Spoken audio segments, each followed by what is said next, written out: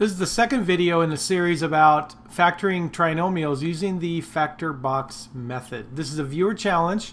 A viewer of some of my videos on factoring wanted more examples about how to use this method, so here we go. The example here is 9n squared minus 45n plus 50. Alright, again, the idea is to take the factors of 9n squared and put them in this column right here. Alright, so obviously that could be a 3n and a 3n or a 9n and an n. I need to kind of figure out the best way to do it. I'm just going to guess and say 9n and 1n, or just an n. Okay, we'll start with that.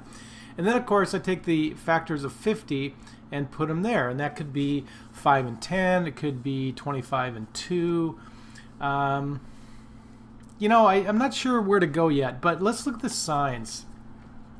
The signs of the middle term and the third term are always a good clue.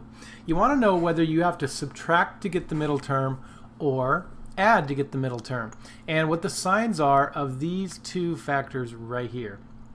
Alright, notice that it's positive 50, so the signs will have to be the same, and it's a negative middle term, which means that I have to have a negative pair of terms here. Alright, so let's just go ahead and try this, and I'm going to go ahead and say I think 50 and 1 is going to be too big. Alright, 50 is going to be too big of a number to use here, so I'm going to go ahead and use 5 and 10. Now remember that the way we do this, it doesn't matter whether I put the 5 there and the 10 there or switch that order at all, because I'll be trying both combinations anyway. Alright, so let's go ahead and look across. 9n minus 5 times minus 5 is negative 45n. Now that's not good because I already have 45n there, and of course I get negative 10n here, and there's no way that those will add up to the proper middle term. Alright, notice that I multiplied straight across to get that. So if I go diagonally here, alright, let me go ahead and cross out these results. And so instead of going straight across, let's multiply n times negative 5, which is negative 5n. And 9n times negative 10 is negative 90. Obviously that's way too big. Okay, so that's not going to work. Alright, you know, that means that maybe instead of 9n and n, maybe it's 3n and 3n. Alright, let's try that.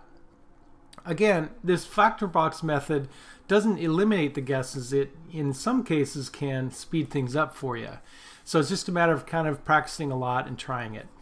Now let's go with 3n times negative 5. It's going straight across, so it would be a negative 15n. Alright, is that going to work? Well, 3n times negative 10 is negative 30n, and there we go. It took me a few guesses, but I got it. Remember, we're going to add those two middle terms together. So in this column I have 3n and 3n, and that means I place the two parts of the binomial go right here and here.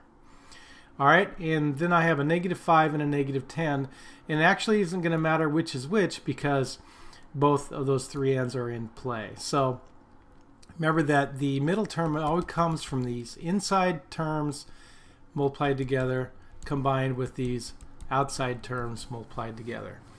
Alright, so that's going to be the factored version of my trinomial.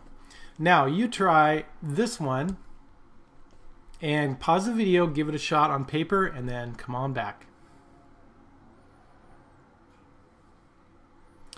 Alright, let's look at 4b squared. I'm going to guess, my first guess is going to be a 4b and a b.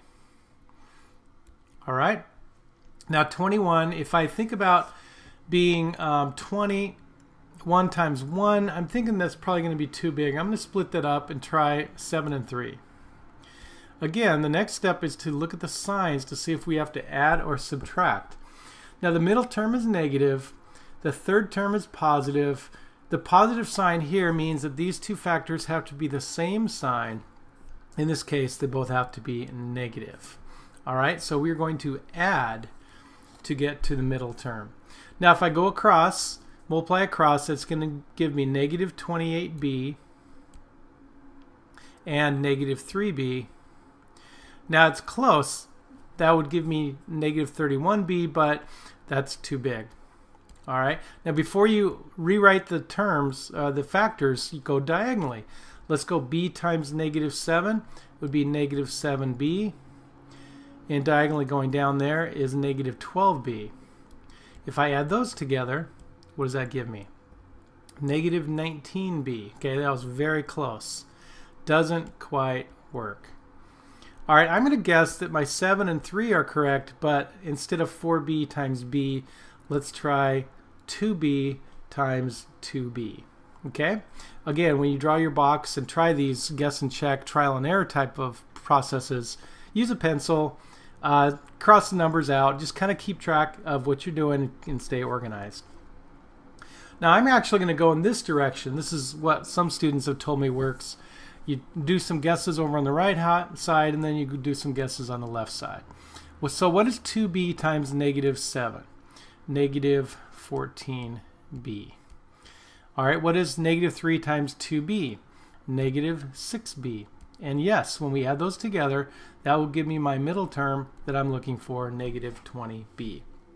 So, again, I place my 2b in both directions. 2b times 2b, it comes from that column right there. And then I have a negative 7 and a negative 3, and it actually won't really matter which is which because they're both being multiplied by 2b. So, the middle term comes from negative 14b right there and negative 6b right here. So there you go. The answer, 2b minus 7, 2b minus 3.